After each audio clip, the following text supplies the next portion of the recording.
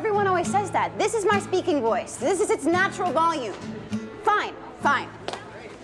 Short-sighted morons. What now, Paris? We went to all this trouble to set up this stupid seminar. I say we, but let's face it, I did most of the work, and Mr. Hunter won't let me do it the way I want. The panelists are up there. We sit across from them and ask questions. What's the problem? It's boring and predictable and done to death. I wanted Charlie Rose. To ask the questions? His style. I wanted us sitting at a round table with black backdrops. But the audience wouldn't be able to see anything. I was working with the losers in the AV club to project it on a giant video screen. And all Mr. Hunter said was, Paris, this isn't the Beatles at Shea Stadium. Nice anachronism, huh? Like they had video screens in '65. His references are as topical as his suits. Ladies and gentlemen, if I could have your attention, please, we can get the seminar started. I'd like to bring up the organizers of this little event, Paris Geller and Rory Gilmore.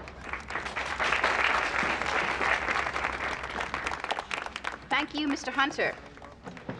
Everybody, this is a seminar called The Business of Getting In. Its goal is to help guide us through the torturous process of applying to and getting into the right college. My panelists are Jim Romaine, admissions officer at Princeton University, and Ivy League college consultant Rose Samuels. Welcome, panel. Yes, welcome.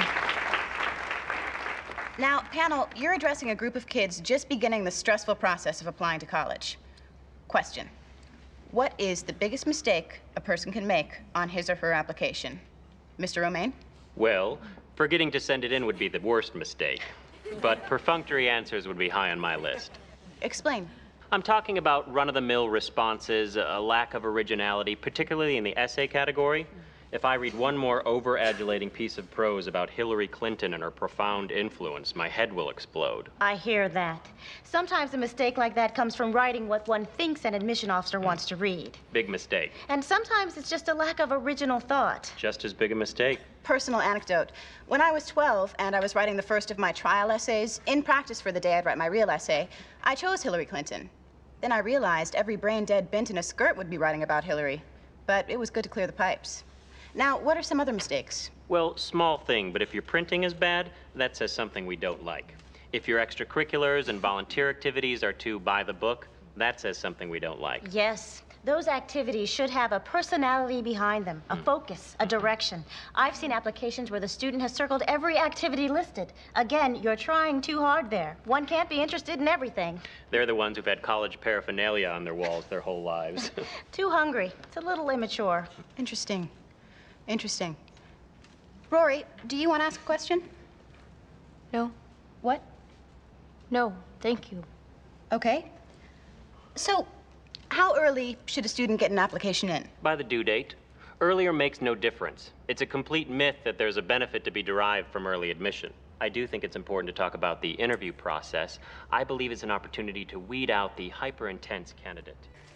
Hi, Grandma. Hello, Rory. You look flushed. I ran from the bus stop. I'm okay. Mom, hey, I've been trying to call you. Can I talk to you for a second? Is something wrong? No, I just need to talk to Mom about something, that's all. We'll be quick. Okay, hon, we'll be back.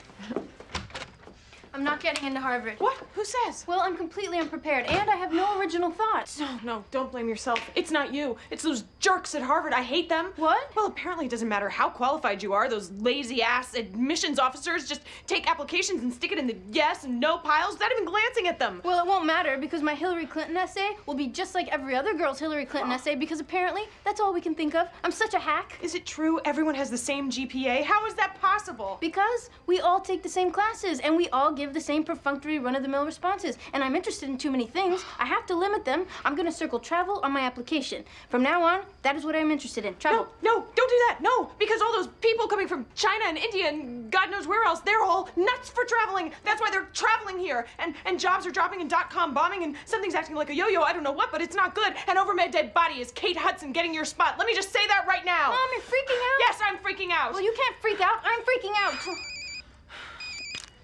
Hello? What the hell did Romaine mean when he was going on about weeding out the hyper-intense in the interview process? He stopped just short of calling me by name. I'm losing it. Not now, Paris. I tried to throw the questioning over to you because I was about to heave and you left me hanging, so I had to come home and heave. I'll talk to you tomorrow, Paris. Wait. Okay, we gotta calm down here.